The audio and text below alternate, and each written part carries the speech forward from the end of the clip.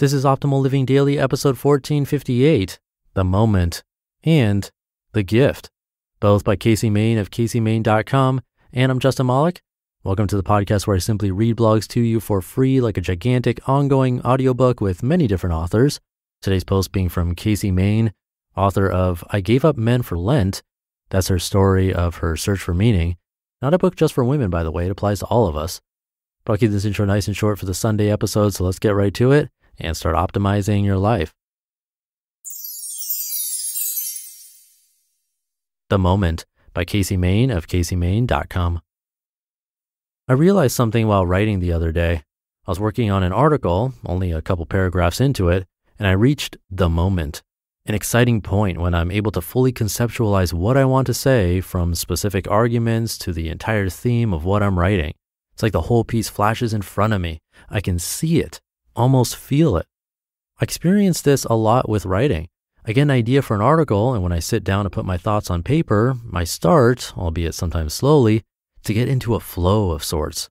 A couple paragraphs into that flow is when the moment usually arrives.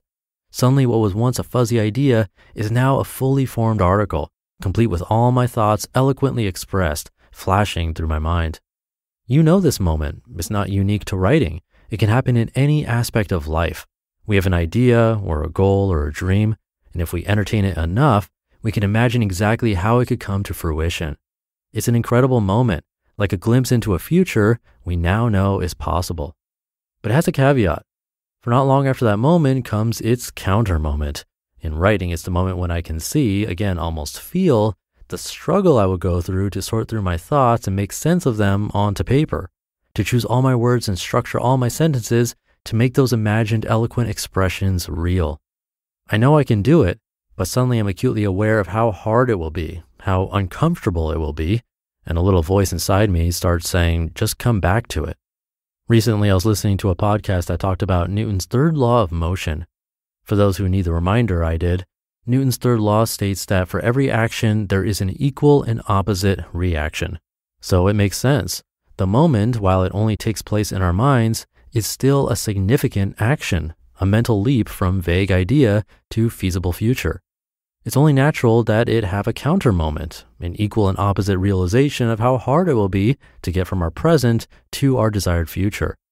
One glimpse of the work and the frustration we'll go through to bring our idea into the world, and it's enough to make us not want to do it, to put it aside for another day, to save it for later.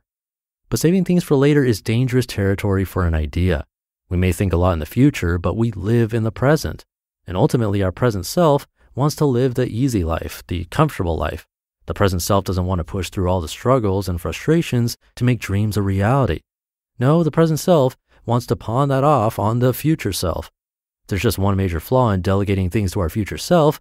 We never actually live as that self. When the future moment we tasked with our idea arrives in the present and it's time to move forward, all those same fears and struggles are still there. And once again, our present self has to decide to push through or punt again to the elusive future self. We tend to put things off until later, but too often, later never comes. Or when it does, the energy behind the original idea is gone. Having been defeated by its counterpart, the moment can get lost. So how do we persuade our present selves to push through and not punt? Perhaps the answer lies in another one of Newton's laws. An object in motion stays in motion. Maybe it is just a matter of realizing we are already moving towards what we want. Having the idea, entertaining the idea, and seeing the idea as reality has already set its future in motion. We just have to stay out of our own way. Because it's not so much about struggling and pushing through the entirety of the counter moment, but rather understanding that progress is always only made one step at a time.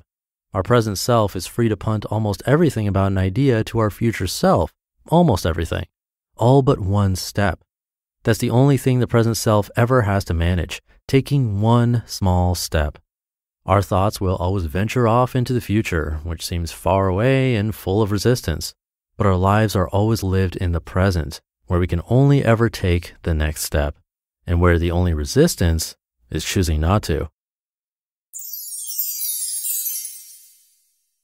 The Gift by Kacie Main of KacieMain.com. At 34 years old, I found myself jobless and living with my parents. From the outside, it easily looked like another failure to launch story.